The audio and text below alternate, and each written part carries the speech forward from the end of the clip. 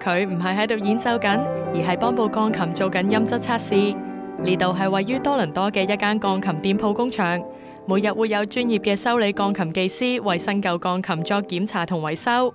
唔好以為呢座德國製嘅全新鋼琴就一定冇問題，一開箱就可以即刻用。有37年研究鋼琴經驗嘅店鋪創辦人 Robert Laurie 指出，其實一部鋼琴於運送時會經過天氣溫差變化、濕度轉變，又或者於移動時唔小心喐到內部零件，所以即使係全新嘅鋼琴，都應該要俾專業嘅鋼琴技師做個詳細檢查。Pianos are not like TV sets or washing machines where you should see it open on a box on your front lawn. Even the very best piano should be pre-serviced. The tuning has to be stabilized. The actions are re-regulated. 唔少人可能認為定期幫鋼琴調音就已經算係做好保養，但鋼琴技師就話，每年1至3次嘅調音之外，仲有其他保養功夫要做，但一般人都好易忽略咗。Every 8 to 12 years, as you play it, the touch is changing. Notes act differently. The mechanical system is designed to be regulated.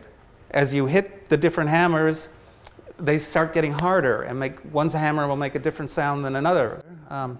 Rob 指出，大部分從歐洲進口比較優秀嘅古舊鋼琴，至少都有80至100年歷史。用咗咁耐，鋼琴嘅內外都有唔少地方要修整，所以要花非常長嘅時間先能夠翻新得到。好似呢部於1894年製造、有120年歷史嘅加拿大鋼琴咁，裡面啲零件已經完全老化。要整翻好呢部鋼琴，起碼要150個小時。所以如果真係救唔翻嘅琴，一般會掉去堆填區，又或者捐俾慈善機構，運到牙買加或墨西哥等國家送俾有需要嘅人。The finish gets aged and worn looking. The machine part of the piano, the moving parts that go up and down, wear out like any machine. The stress of all the strings being pulled crack the soundboard and bridges. Usually you have to do, if you want it to look nice, to restring it and restore how the soundboard works, to put in, we can still get all the machine parts because they're the same today as they were 100 years ago. 呢個工場有對機械工程好熟悉嘅鋼琴技師 Rob 表示，一座鋼琴共有88個音，最少有220至230條琴弦，所以翻新鋼琴嘅過程一般比調音複雜得多。鋼琴技師需要有一定嘅專業知識。That wonderful person might have to know how to refinish the outside of the piano, which is one whole different skill, to be able to build bridges and repair soundboards and make new pin blocks, which requires a lot of carpentry skills. Might have to have very good ear for voicing and tuning, and then the patience to do the mechanical work. 好似鋼琴技師阿 Paul 咁，自1979年已經開始幫人修理鋼琴，至今已經累積咗35年經驗。佢對鋼琴充滿熱誠，而且亦擁有唔少專用工具，會令佢調校到鋼琴嘅音色更精準。好似呢個感應器就可以測量到鋼琴同地面嘅水平，準確到量度到1/1000寸嘅差別㗎。This is a very important thing for leveling the keys. Some pianos in institutions that get lots of play, when you look at the keys on either side, they're nice here, but the keys are smiling. In the middle, you have to press even harder to get the jack of the mechanism to slip out.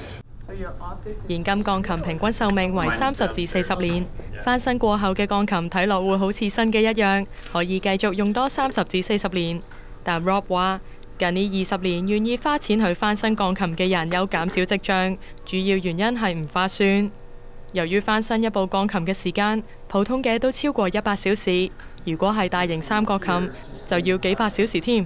所以翻新鋼琴嘅收費亦相對較昂貴，一座普通鋼琴要1萬至2萬蚊加幣，而大型三角琴則要2至3萬蚊加幣。但對比起買個新嘅琴，普通嘅都只係3500蚊到9000蚊加幣，而大型三角琴就大概賣8000至18000蚊加幣。翻新一部鋼琴仲貴過買一座新嘅成2至3倍，所以如果唔係因為部鋼琴有特別意義或者係歷史，肯俾錢翻新嘅人並唔多。現今鋼琴價格漸趨大眾化，係由於經歷咗一個歷史上嘅重大生產改革。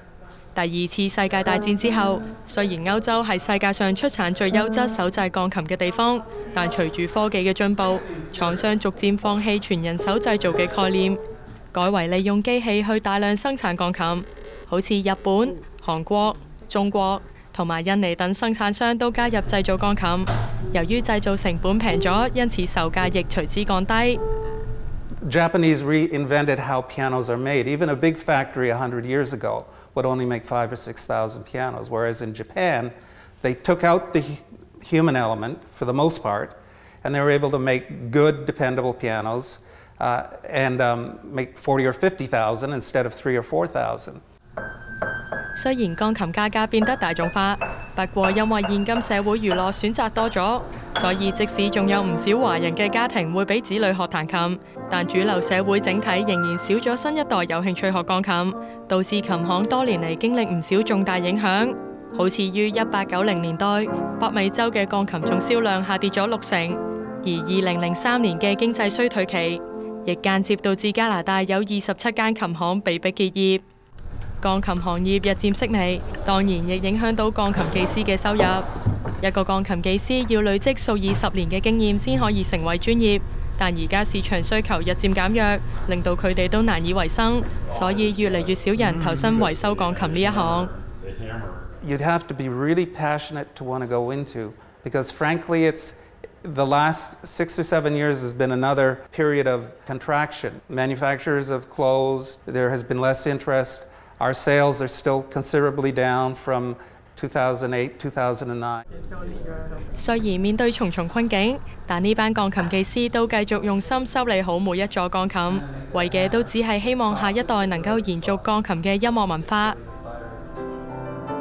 其實鋼琴音域廣闊，音色宏亮，而且又能夠彈奏出抒情嘅音樂，希望大眾能夠多啲欣賞同彈奏呢個被譽為樂器之王嘅樂器。